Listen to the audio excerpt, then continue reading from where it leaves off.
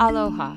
The Fruit Tree Planting Foundation is partnering with two Hawaii-based nonprofits that are working to restore and protect native Hawaiian low-elevation rainforests with the goal of increasing the diversity of native plants.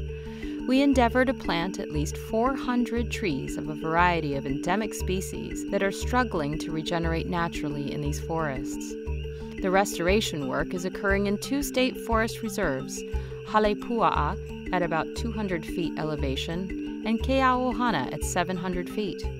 Over the years, most of the forest land at these lower elevations was converted to agriculture or housing.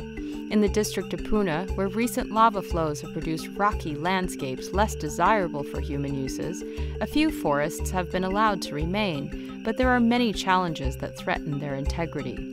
Sadly, without human care, the forests can no longer retain their native species composition and would be lost to the weeds. And without humans propagating these endemic trees, they would likely go extinct.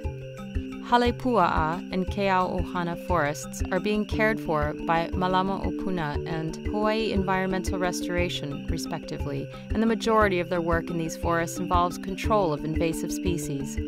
We feel that the Fruit Tree Planting Foundation can contribute in a meaningful way to the health and resilience of these forests by providing and planting a diversity of native trees. These will be trees that are either present already but not regenerating, or trees that had been present in these forests in the past but not currently.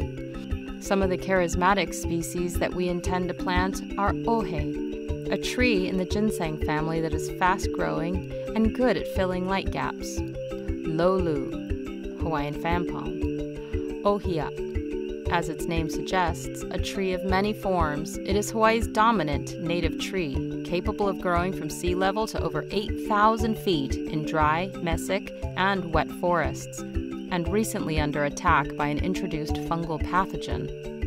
Kolea, a tree whose new growth can be bright pink, resembling a showy flower. Kopiko, a tree in the coffee family with bright orange berries.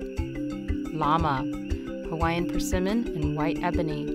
Mamaki, a tall shrub in the nettle family that is the most commonly used Hawaiian medicinal plant. And hala, a plant with many traditional uses. Ongoing field crew and volunteer efforts will be dedicated to caring for the plantings as they become established. Our work to preserve and reforest native trees is critical to ensure these forests remain a unique region of biodiversity on Hawaii and in the world for generations. Mahalo nui loa.